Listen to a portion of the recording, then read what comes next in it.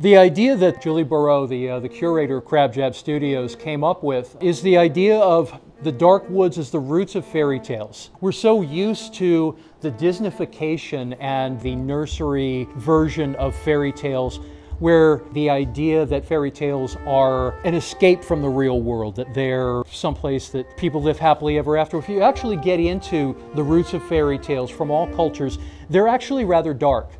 Darkness and the shadows contain mystery, they contain medicine, they also contain these seductive promises of the things that you might see if you dared to go there.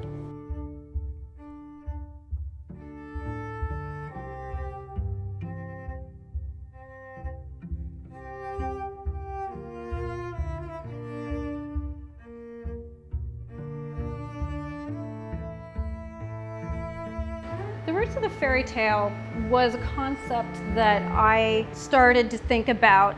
Primarily, it actually started as a conversation between myself and another artist where we were talking about a piece of work that came through the studio that was based on fairy tale Snow White. The piece had a sensuality to it that made people uncomfortable.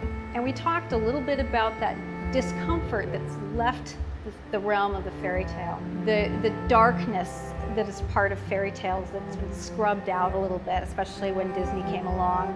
A lot of the more sensual things, the darker things, the more violent things, and the more magical things have disappeared from fairy tales.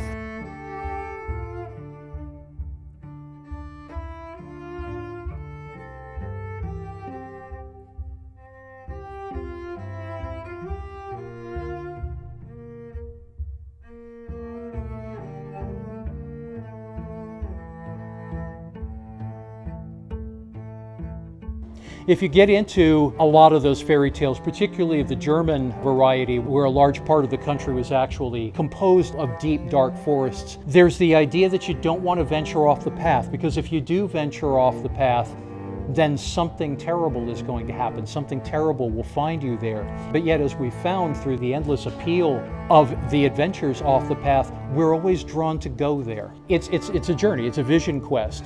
It's that place where you stop being a child and start risking being an adult. And as a lot of those stories tell us, you may be destroyed in the process, but at least you will transform yourself in some meaningful way.